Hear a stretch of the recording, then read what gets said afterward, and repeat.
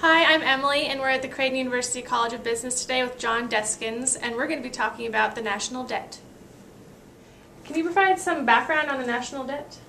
Well, the national debt is always a topic of debate in Washington and policy circles, but recent events with the recession and significant changes in government have created even more discussion of deficit issues. Just some quick background as you asked. Currently, the national debt is just over $12 trillion. The deficit, which is the addition to the national debt in any given year, was $1.4 trillion for the fiscal year that just ended. That's compared to $455 billion over the previous fiscal year, so significantly more than double, almost triple the previous fiscal year's deficit. The deficit that we just had for the year ended $1.4 trillion amounts to about 10% of our gross domestic product.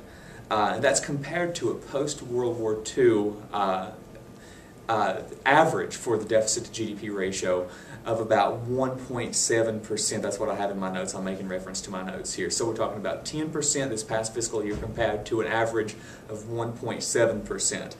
Very significant increase in the deficit. This is the highest deficit to GDP ratio that we've seen since 1945, right at the end of World War II. And currently, interest payments on the debt amount to 9 or maybe even close to 10% of federal government expenditures. Who owns the national debt?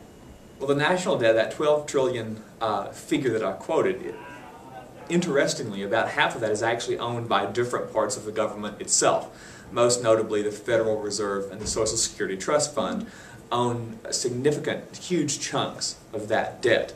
Then, among the remaining portion, about a fourth of the debt is owned by foreign governments. China, Japan, and the UK are the largest there.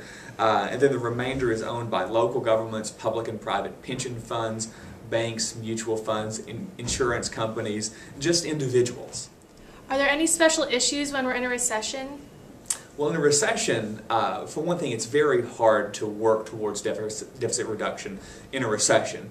And even further, running deficits is probably okay in recessions because increasing spending and or cutting taxes in recessions, at least if done properly, can help to spur economic growth during downturns. What are the problems with the debt? Well, the national debt in general has three problems associated with it. The first is that interest payments on the debt place a burden on future generations. All the money that we borrow now, at the very least, future generations will have to pay interest on that borrowing. Second, the national debt crowds out private sector investment in the economy in the long run, thus reducing private sector productivity.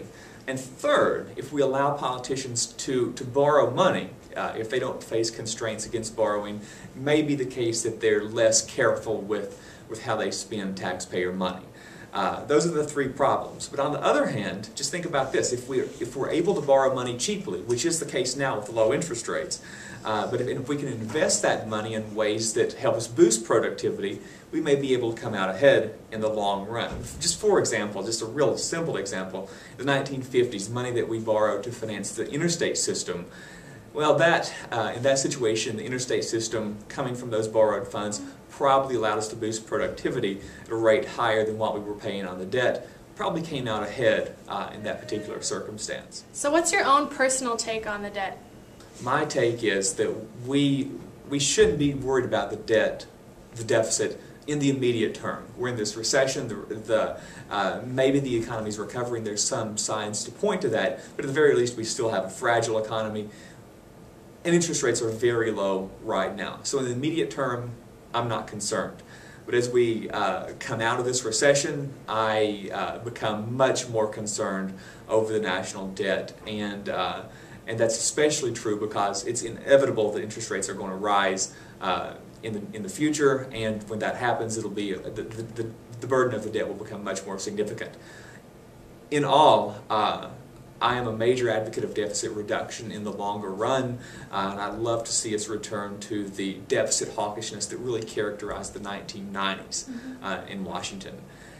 I'd really like to see some evidence from Washington that the political will for deficit reduction is there. Maybe it is, but I'd like to see more evidence as we progress further.